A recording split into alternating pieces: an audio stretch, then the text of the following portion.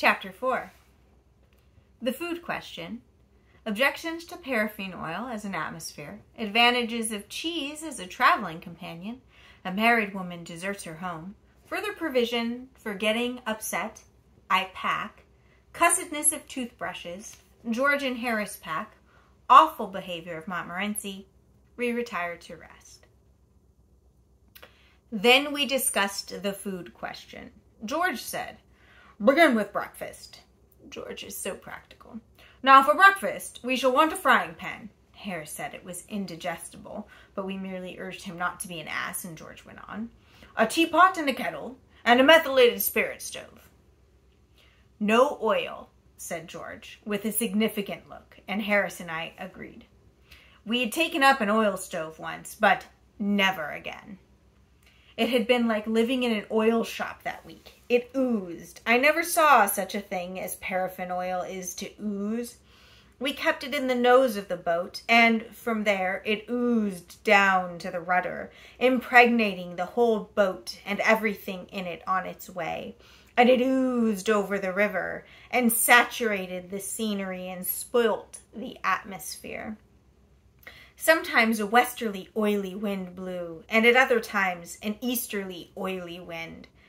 And sometimes it blew a northerly, oily wind, and maybe a southerly, oily wind. But whether it came from the Arctic snows or was raised in the waste of the desert sands, it came alike to us laden with the fragrance of paraffin oil. And that oil oozed up and ruined the sunset, and as for the moonbeams, they positively reeked of paraffin. We tried to get away from it at Marlow. We left the boat by the bridge and took a walk through the town to escape it, but it followed us. The whole town was full of oil. We passed through the churchyard, and it seemed as if the people had been buried in oil. The high street stunk of oil. We wondered how people could live in it. And we walked miles upon miles out Birmingham way, but it was no use. The country was steeped in oil. At the end of that trip, we met together at midnight in a lonely field under a blasted oak and took an awful oath. We had been swearing for a whole week about the thing in an ordinary middle-class way, but this was a swell affair. An awful oath never to take paraffin oil with us in a boat again, except, of course, in case of sickness. Therefore, in the present instance, we confined ourselves to methylated spirit. Even that is bad enough. You get methylated pie and methylated cake, but methylated spirit is more wholesome when taken into the system in large quantities than paraffin oil. For other breakfast things, George suggested eggs and bacon, which were easy to cook, cold meat, tea, bread and butter, and jam. For lunch, he said, we could have biscuits, cold meat, bread and butter, and jam, but no cheese. Cheese, like oil, makes too much of itself. It wants the whole boat to itself. It goes through the hamper and gives a cheesy flavor to everything else there. You can't tell whether you're eating apple pie or German sausage or strawberries and cream. It all seems cheese. There's too much odor about cheese. I remember a friend of mine buying a couple of cheeses at Liverpool. Splendid cheeses they were, ripe and mellow, and with a 200 horsepower scent about them that might have been warranted to carry 3 miles and knock a man over at 200 yards. I was in Liverpool at the time, and my friend said that if I didn't mind, he would get me to take them back with me to London, as he should not be coming up for a day or two himself, and he did not think the cheeses ought to be kept much longer. "Oh, with pleasure, dear boy," I replied. "Such pleasure." With pleasure. Sorry. I called for the cheeses.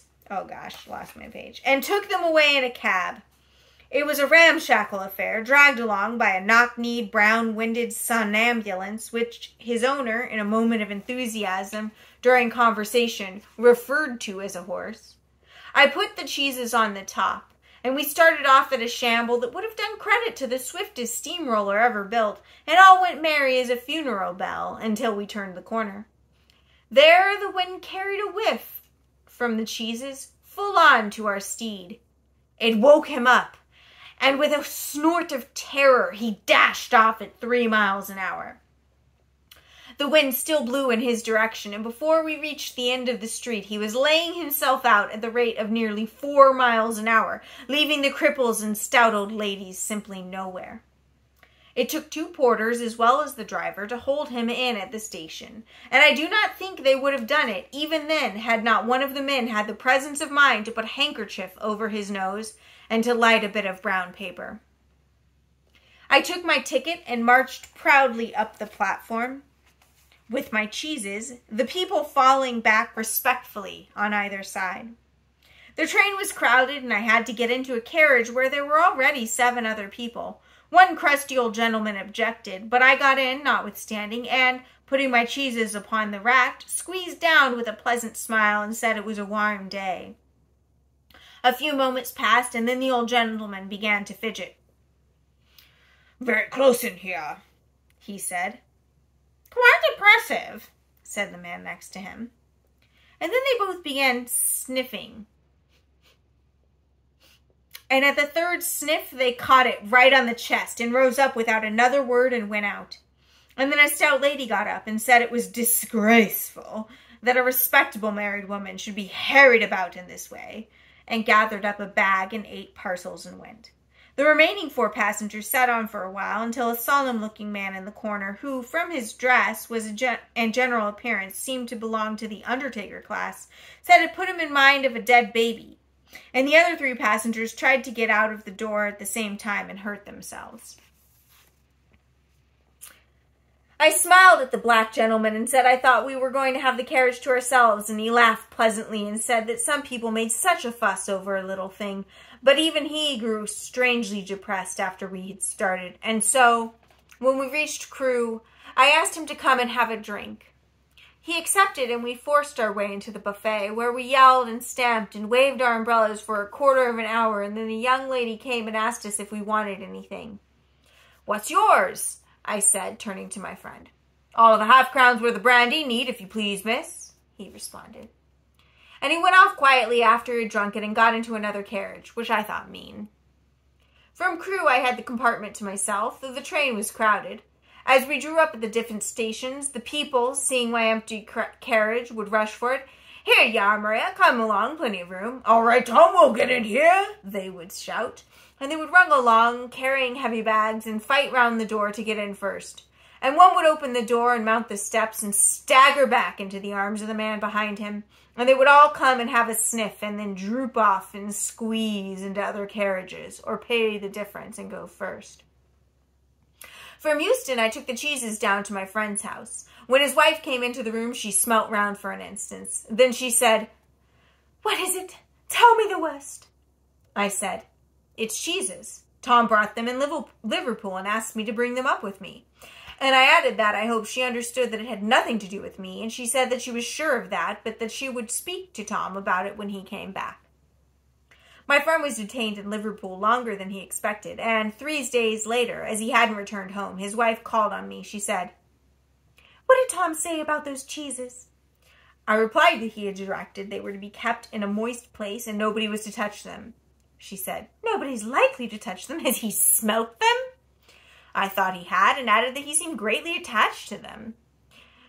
"You think he would be upset," she queried, "if I gave a man a sovereign to take them away and bury them?" I answered that I thought he would never smile again. An idea struck her. She said, "Do you mind keeping them for me? Let me send them round to you." "Madam," I replied. For myself, I like the smell of cheese, and the journey the other day with them from Liverpool I shall ever look back upon as a happy ending to a pleasant holiday. But in this world we must consider others. The lady under whose roof I have the honor of residing is a widow, and for all I know, possibly an orphan too. She has a strong, I may say an eloquent, objection to being what she terms put upon. The presence of your husband's cheeses in her house she would, I instinctively feel, regard as a put upon, and it shall never be said that I put upon the widow and the orphan. "Very well, then," said my friend's wife, rising. "All I have to say is that I shall take the children and go to an hotel until those cheeses are eaten. I decline to live any longer in the same house with them." She kept her word, leaving the place in charge of the charwoman, who, when asked if she could stand the smell, replied, "What smell?" and who, when taken close to the cheeses and told to sniff hard, said she could detect a faint odor of melons. It was argued from this that little injury could result to the woman from the atmosphere, and she was left. The hotel bill came to 15 guineas, and my friend, after reckoning everything up, found that the cheeses had cost him 18 and 6 a pound. 8 and 6 a pound. He said he dearly loved a bit of cheese, but it was beyond his means, so he determined to get rid of them. He threw them into the canal, but he had to fish them out again, as the bargemen complained. They said it made them feel quite faint, and after that he took them one dark night and left them in the parish mortuary. But the coroner discovered them and made a fearful fuss. He said it was a plot to deprive him of his living by waking up the corpses. My friend got rid of them at last by taking them down to a seaside town and burying them on the beach. It gained the place quite a reputation. Visitors said they had never noticed before how strong the air was, and weak-chested and consumptive people used to throng there for years afterwards. Fond as I am of cheese, therefore, I hold that George was right in declining to take any. "We shan't want any," said George. Harris's face fell at this.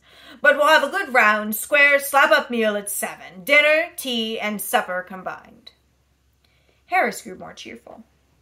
George suggested meat and fruit pies, cold meat, tomatoes, fruit, and green stuff. For drink, we took some wonderful sticky concoction of Harris's, which you mixed with water and called lemonade, plenty of tea, and a bottle of whiskey, in case, as George said, we got upset. It seemed to me that George harped too much on the getting upset idea. It seemed to me the wrong spirit to go about the trip in. But I'm glad we took the whiskey. We didn't take beer or wine. They are a mistake up the river. They make you feel sleepy and heavy. A glass in the evening, when you're doing a mooch around the town and looking at the girls, is all right enough. But don't drink when the sun is blazing down on your head and you've got hard work to do. We made a list of the things to be taken, and a pretty lengthy one it was before we parted that evening. The next day, which was Friday, we got them all together and met in the evening to pack. We got a big Gladstone for the clothes and a couple of hampers for the victuals and the cooking utensils. We moved the table up against the window, piled everything in a heap in the middle of the floor, and sat round and looked at it. I said I'd pack. I rather pride myself on my packing. Packing is one of those many things that I feel I know more about than any other person living. It surprises me myself sometimes how many of these subjects there are. I impressed the fact upon George and Harris and told them that they had better leave the whole matter entirely to me. They fell into the suggestion with a readiness that had something uncanny about it. George put on a pipe and spread himself over the easy chair, and Harris cocked his legs on the table and lit a cigar. This was hardly what I intended. What I had meant, of course, was that I should boss the job and that Harris and George should potter about under my directions. I pushing them aside every now and then with the, "Oh, you here'd let me do it. There you are, simple enough." Really teaching them, as you might say. Their taking it in the way they did irritated me. There's nothing does irritate me more than seeing other people sitting about doing nothing when I'm working.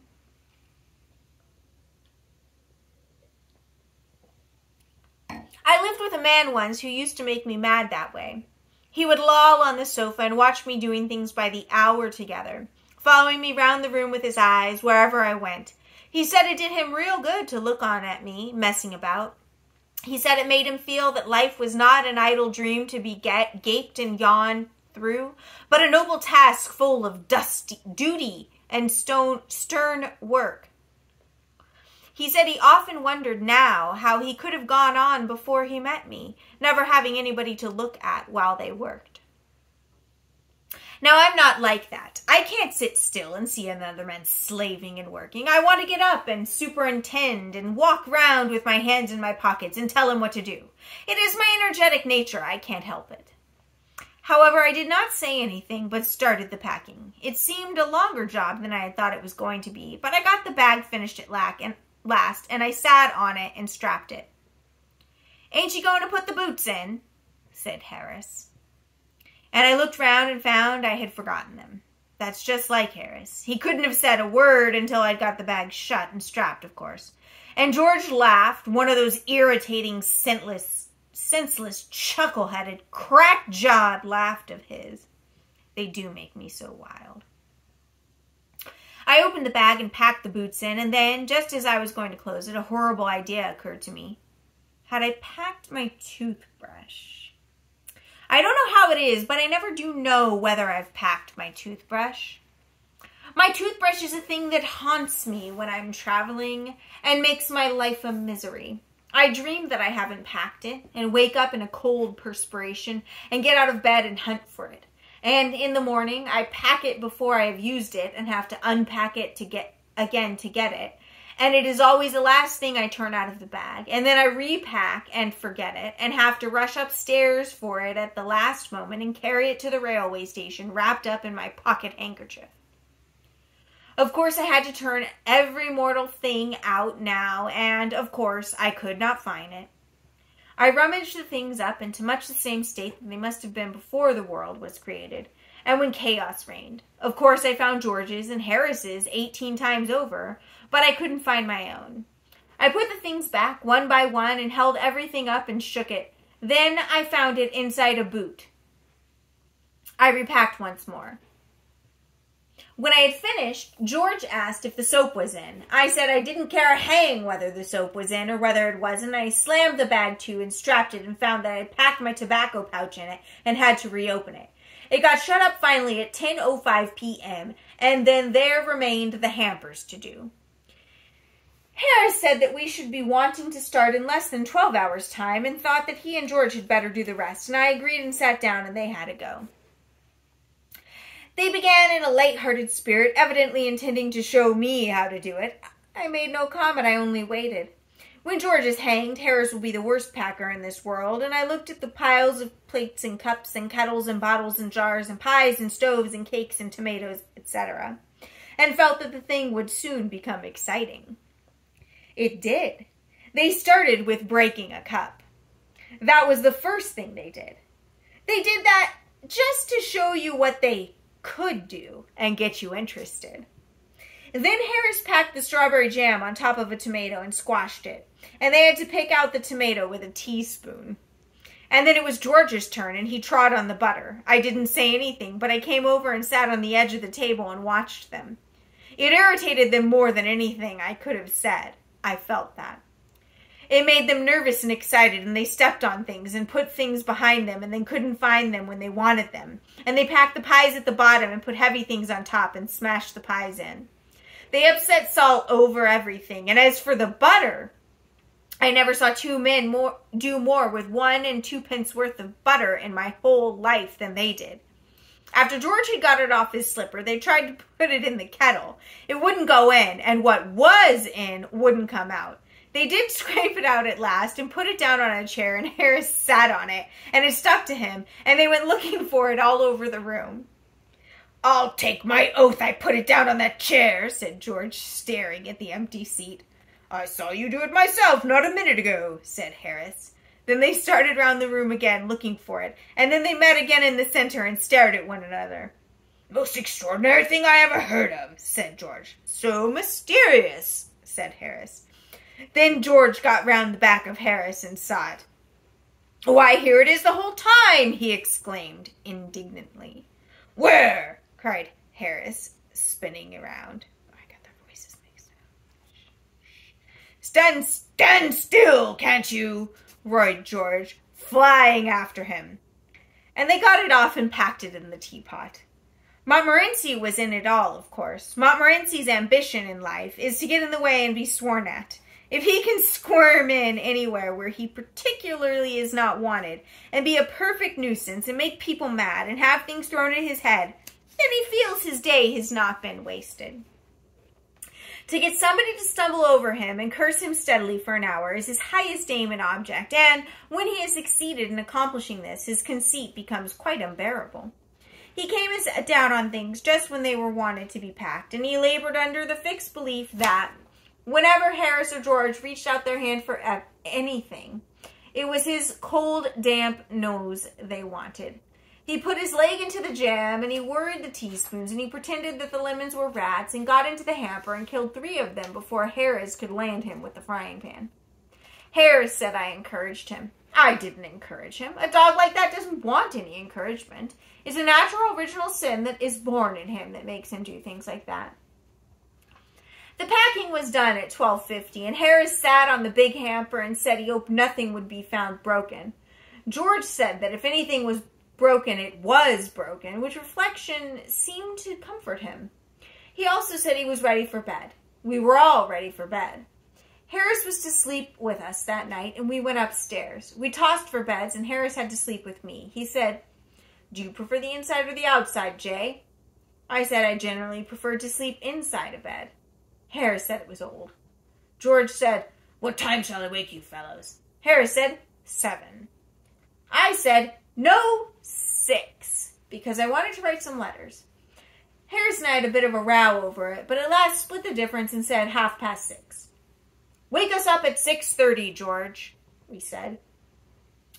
George made no answer, and we found, on going over, that he had been asleep for some time, so we placed the path where he could tumble into it on getting out in the morning and went to bed ourselves.